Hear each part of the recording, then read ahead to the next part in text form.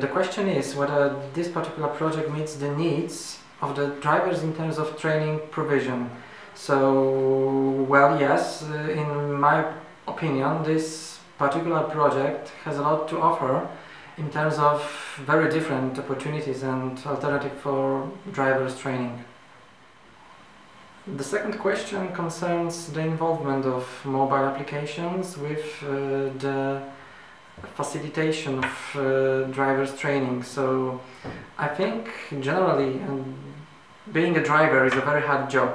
So this is especially in terms of work flexibility and tough working hours. So I think mobile applications has a lot to offer and can definitely help drivers to fit the demand for new knowledge with the possibilities, time frames, and of course IT competences to gain the knowledge and benefit from it.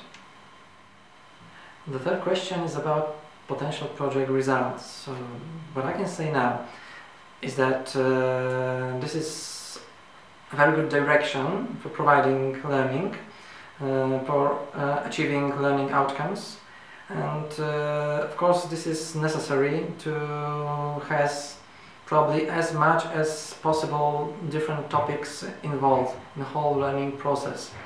So for example, topics like eco-driving, security of loads, or safe driving on motorways, and general responsibility for drivers. I think these are key factors that can provide the best possible outcome for achieving project results. The fourth question is about further project results development. So I think that C95 Challenge project has a lot to offer in the future.